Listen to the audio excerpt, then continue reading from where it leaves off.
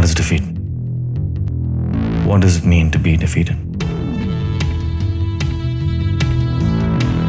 Is it losing and failing? Defeat is that doubt in your head, a demon that feeds on your fear.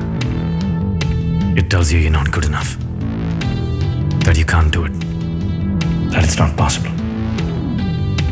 Succumbing to that demon, that thought, that is defeat.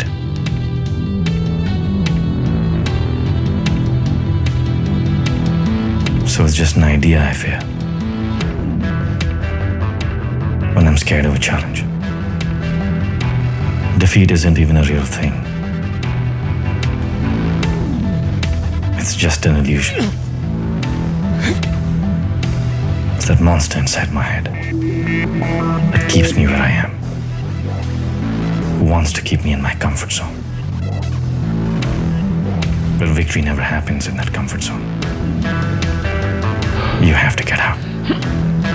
The pain in your body, that's the demon. Orders you to give up. Enough, it says. No more. And all I have is my spirit. And that's my fuel. To push myself beyond that limit of pain, I must step out of my comfort zone. Uncomfortable is my new friend. I will find my heart to fight with my mind. I will not be afraid, because I will never give up. Before I can climb Everest, I have to conquer that mountain inside my head.